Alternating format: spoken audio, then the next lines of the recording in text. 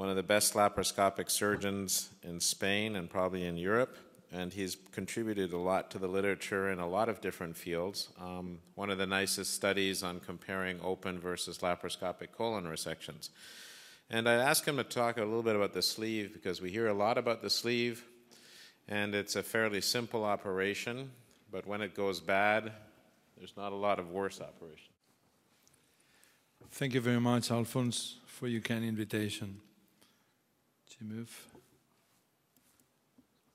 I have nothing to disclosure.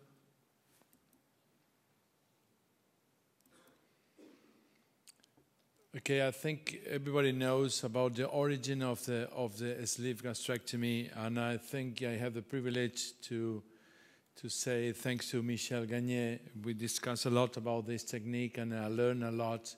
And that is probably the reason, because one is the increasing operation that normally we do, at least in my hospital in Spain and Europe.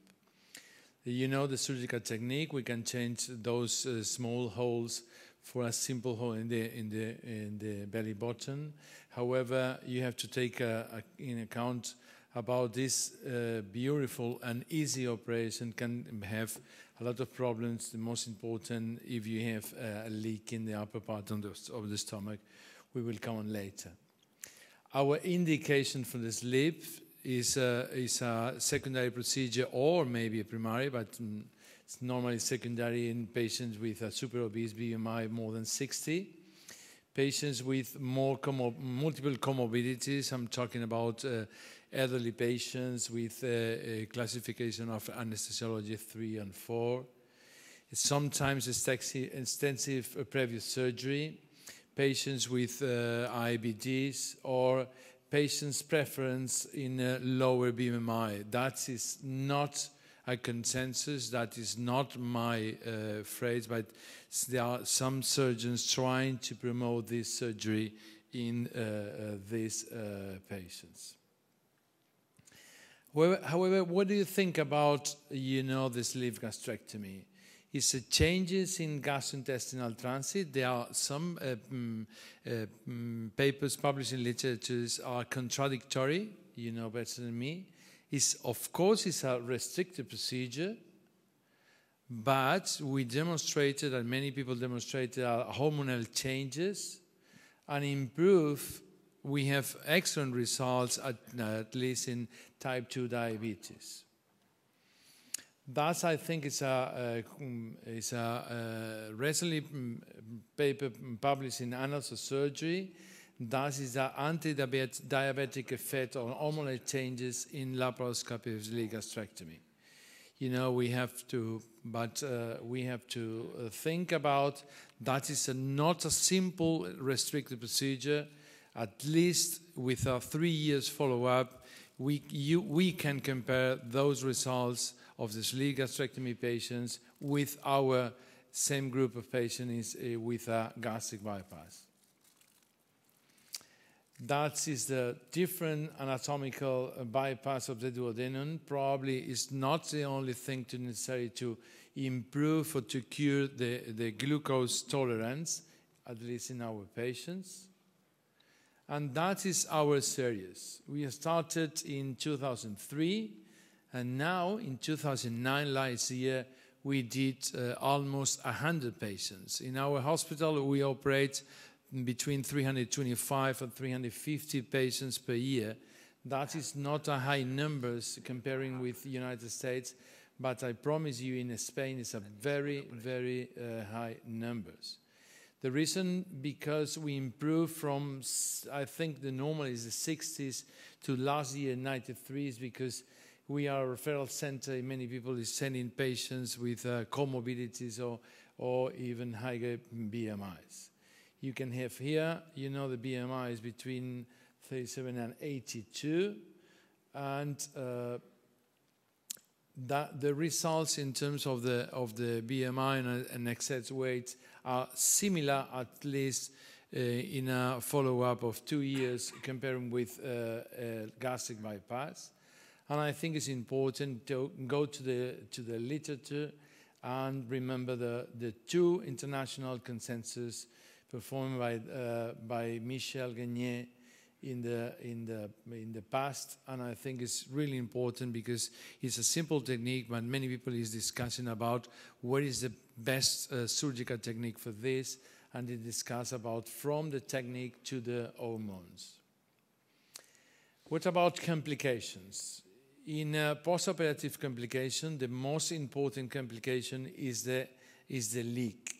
We have, in our experience, we have 8 patients, and they send 3 patients from other hospital. We have an experience of leak of 11 patients. We have a bleeding 6 patients, wound infection in the extraction stomach wound, only 2 cases. We have thrombosis, we have 2 pneumonias. I think it's the most important I will talk about is the leak and the late complications. That is similar because again, it's more than 250 patients with a median follow-up more than a year by a group of Greece by Emanuel Leandros, and you can see the leak is almost 4%. It's not bad, but the problem of those patients we will discuss later is really important complications. Again, we can divide it, the leak, the dilatation of the remaining stomach, sometimes esophageal dysmotilities such as previous speaker commented in banding, and symptoms of regurgitation or reflux. That I think is an excellent systematic review published in SWORD in the last year with more than 2,500 patients, 2 randomized trials, and there are 13 in high-risk patients and 24 as a primary operation. That is improving probably thanks to the consensus of this technique. There are only 3 multicentric and 33 as a single center. If you have, they divided in a high risk as 2-stage patient and primary procedure. If you take a look of this, it's so really, to me, the leak is 1.2% in a high-risk patient. As a primary procedure, is more than double. It's 45 patients in 1,600 patients. It's close, almost 3%. We can discuss later about why they have probably in non-risky patients more leak than in risky patients. In intraoperative complication, we can discuss about related with the place of the trocars, like hemorrhage, with the pneumoperitoneum to the exposure. But I think, again, the most important is if you have this figure in a patient with a leak in the postoperative period. That is another patient with 1, 2, and 3 leaks referred to our center, and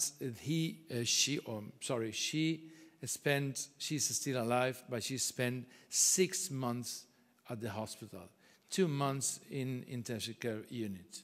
You can imagine.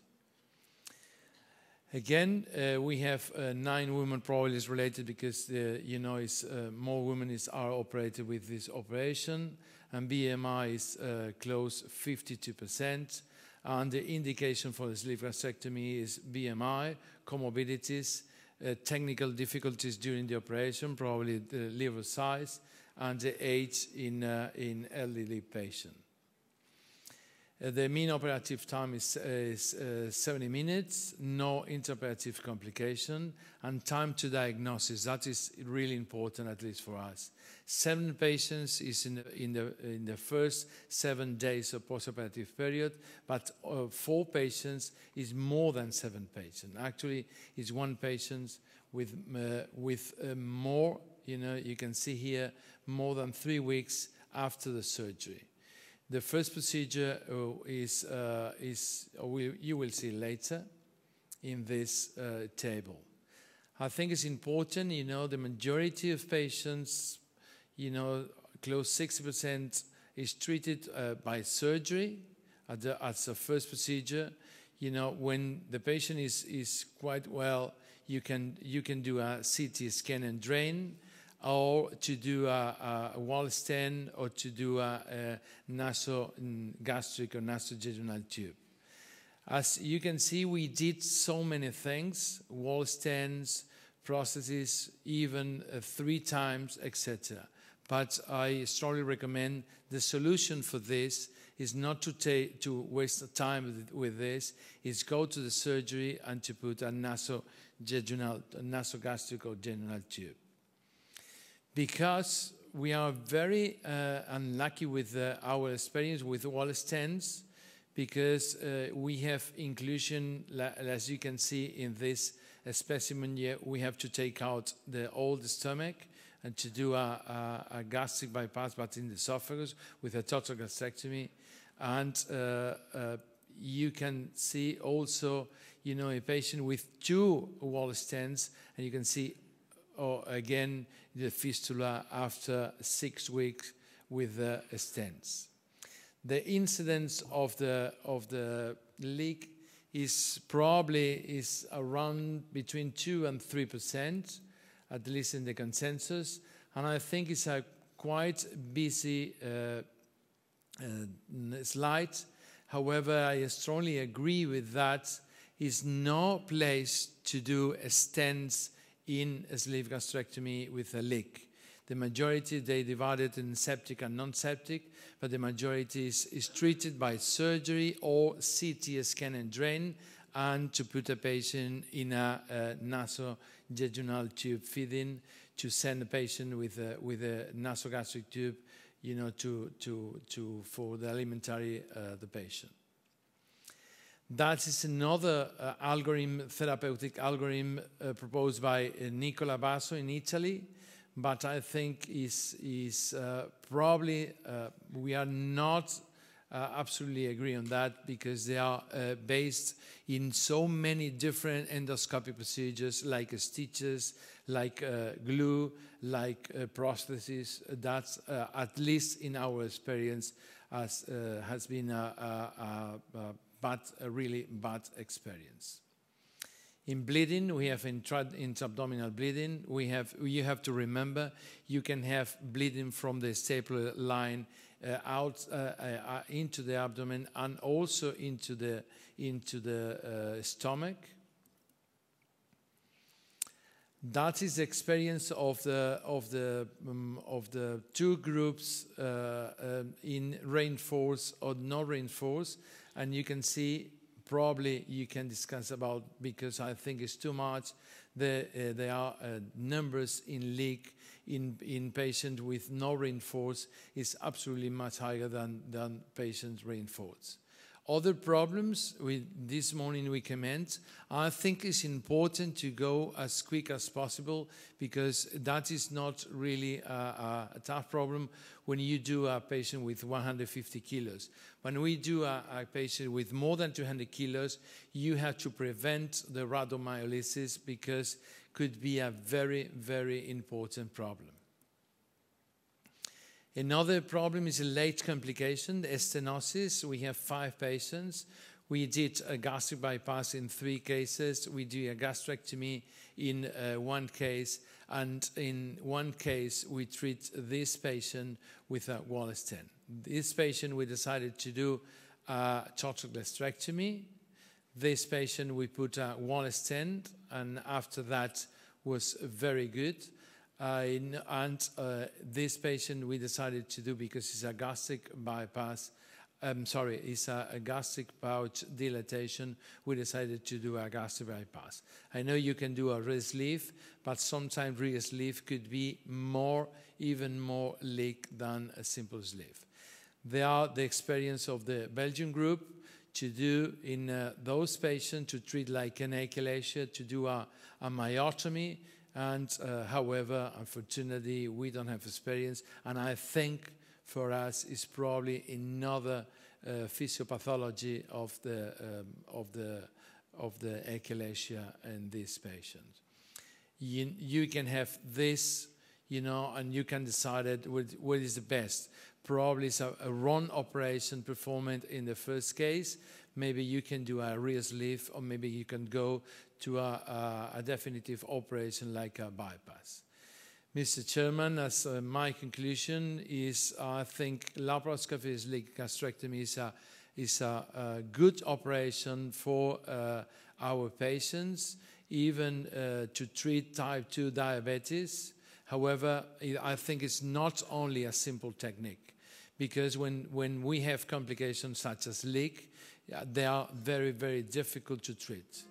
And I think, I'm sorry for that, to make propaganda, please, the sound, and save the dates, because we are waiting for you in Barcelona at the end of this year.